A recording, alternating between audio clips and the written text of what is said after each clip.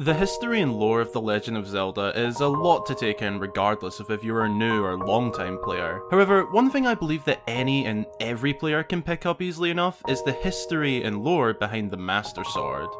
The Blade of Evils Bane is the sword that seals the darkness, a legendary blade forged long ago by the flames of gods and guidance of the first ever hero, with the spirit of the sword by his side. Fi?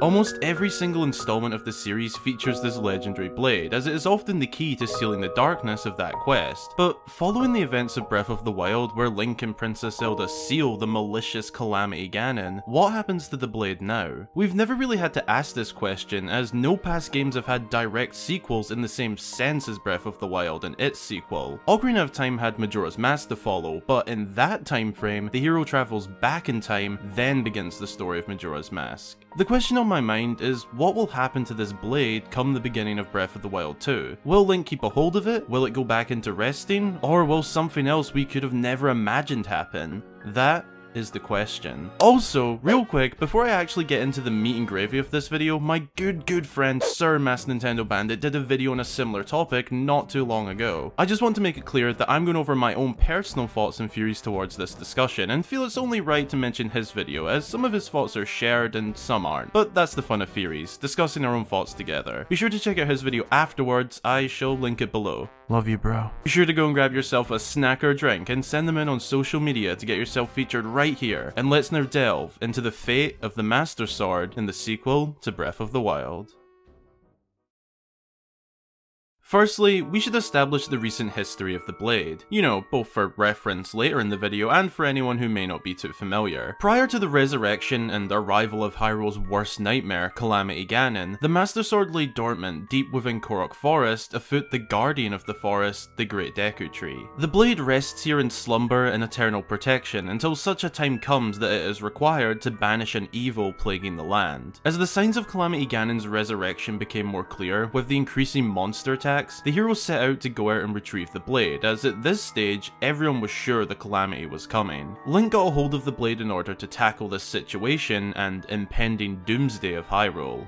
In the dying embers of the catastrophe that was the calamity, Link was beaten and worn down by the malice-infected guardians, and in what looked to be the hero and princess's final moments, as a guardian locked eyes and shot a beam towards them, the princess found her powers deep within to block this attack and stun the guardian. However, the hero and blade were in critical condition, Link near death, and the blade making a desperate call out as a glimmer of hope flashed purple. Following the miracle that was survival, the hero was taken to the Shrine of Resurrection, and the blade was returned to its resting place in Korok Forest, a place where it would lay and recover for 100 years. Moving to the present day of Breath of the Wild, the hero awakes from his 100-year slumber, and after being informed of the situation, regaining his memory and all that good stuff, he goes to retrieve the blade once more, this time to face Calamity Ganon within Hyrule Castle, the location that Princess Zelda held the beast back 100 years ago. The hero was successful alongside the princess, Calamity Ganon was sealed, but what now? What happens to the Blade of Evils Bane? The foundations for the question are that the sequel to Breath of the Wild will take place almost directly after this scene. We see that the hero still has the blade here. Additionally, we can see the blade on the hero's back within the sequel reveal trailer, but we don't actually know when in the game these shots take place. Given the content of these shots, we could assume that this is towards the end of the game, as we see a crusted Ganondorf deep beneath the ground. However, this could also be an introduction to the game, giving us a taste of what's to come, so we are kind of in the dark here, but we can assume things.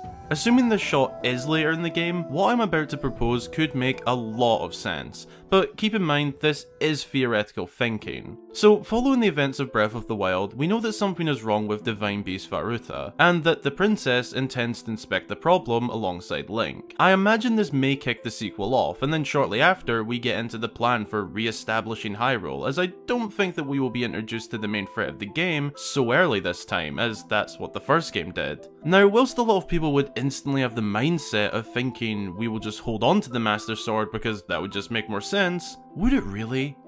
I mean, yeah, but no. I mean, think about it like this. The Master Sword is the ultimate weapon in Zelda, the most powerful and divine blade one can wield, and assuming the sequel sticks with and/or builds on the blades, bow, and shield system that the first game established, then what would be the point in even using other weapons if we already have the Master Sword? It would kind of break the game, but that's not even the main reason as to why it wouldn't make sense to keep the blade. As mentioned earlier, before Link went to retrieve the blade, it was resting and containing its energy until required. Something that is made apparent across every single game that has the Master Sword is that it's always drawn for a reason, and that reason only. Ocarina of Time, the blade is drawn to travel in time and stop Ganondorf. Wind Waker, the blade is drawn to seal Ganondorf. Twilight Princess, the blade is drawn to once again seal Ganondorf. And whilst you may be thinking to yourself, well, in Breath of the Wild 2 we need to seal Ganondorf, just hold on. Link and Princess Zelda don't even know about Ganondorf at this moment in time, so how would they know to have it on their personnel?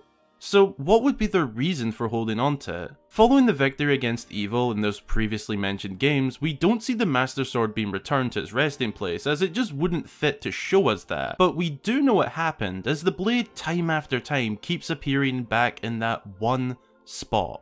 The pedestal of its resting place.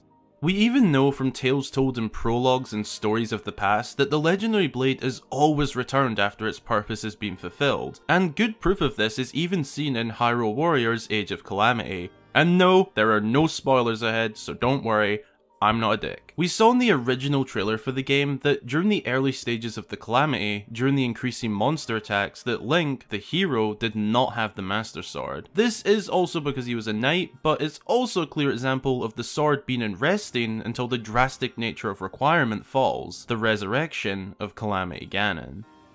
Let's face it, the likelihood is that the sequel will start off fairly peaceful and not straight into discovering Ganondorf. The fate of the Master Sword, in my opinion, is that it goes back into resting, as its purpose was fulfilled. I believe that in the early stages of the game, Link and Princess Zelda will venture out to the Great Deku Tree and return the blade in order for it to recover and rest, as we do know the Master Sword is kind of a living being.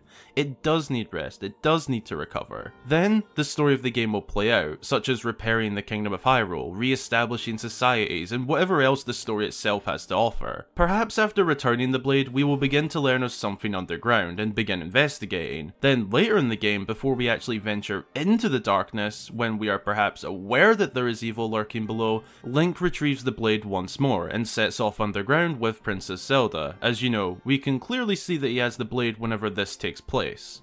This is a really big question, and I guess a mystery when you think about it, because the hero never holds on to the blade after sealing the darkness, so I think that it is likely he will return the blade once more.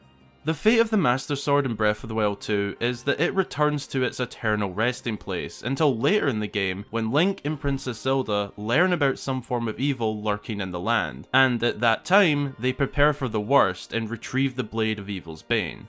This would just make sense, but hey, Breath of the Wild was the Zelda game that changed Zelda games, so maybe the sequel will continue the trend of breaking conventions and really fucking up the Zelda lore for us theorists. We love it though. Now, as I mentioned earlier, I did have an alternative view on this. Whilst I do fully believe we will lose the Master Sword early in the game, I did also consider that if this underground scene is at the very beginning of the game, perhaps whatever the mysterious green hand of energy is doing to Link could somehow revoke the abilities of the Master Sword or just sort of mess them up and force him to return the blade to the forest in order to recover. Now, that idea in itself could open up so many theories, mysteries, and migraines for us. Like, what if it doesn't recover? What if it infects the Great Deku Tree? And so on. I think that this is an interesting way to look at it, but ultimately I am sticking with the fate being that the blade will be returned early on, as it has fulfilled its duty, sticking true to the lore and history of the blade.